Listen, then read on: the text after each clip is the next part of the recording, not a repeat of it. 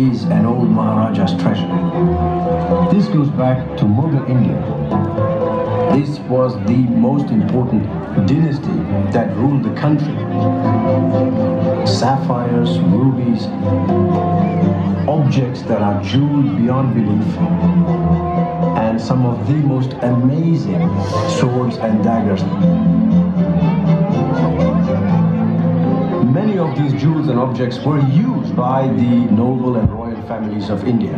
You can clearly see jewels that were inspired by Indian architecture, by Indian gems, by Indian jewels, and you now have the best of both. And this was a great meeting of minds and a culturally significant moment. One of the greatest examples of the fusion of East and West was with the Maharaja of Patiala, one of Cartier's greatest clients.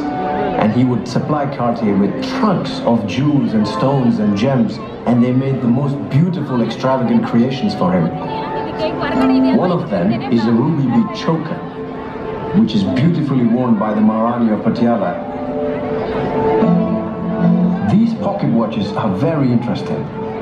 You will see that they have all been hand-painted with the Maharaja who commissioned the pocket watches.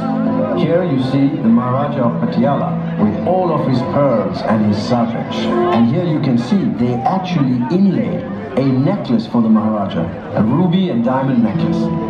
The Mughal rulers had a great fascination for falconry. You will see that many of these important jeweled birds and falcons were part of Mughal treasures. And the collection has one very important green enamel diamond bird, and you can see there's an emerald bead hanging from its beak. It's absolutely fabulous.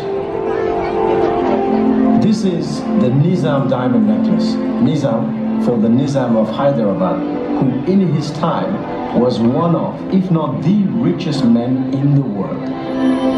This is a necklace that the Nizam wore, and it comprises over 100 carats of diamonds. This amazing natural pearl necklace by Cartier. Cartier used to actually travel to India and to the Middle East to buy natural pearls. That was the source. And here you have this pearl necklace with an incredible graduation of size, going down to almost 12 millimeters. I love the diamonds in the collection because I love diamonds.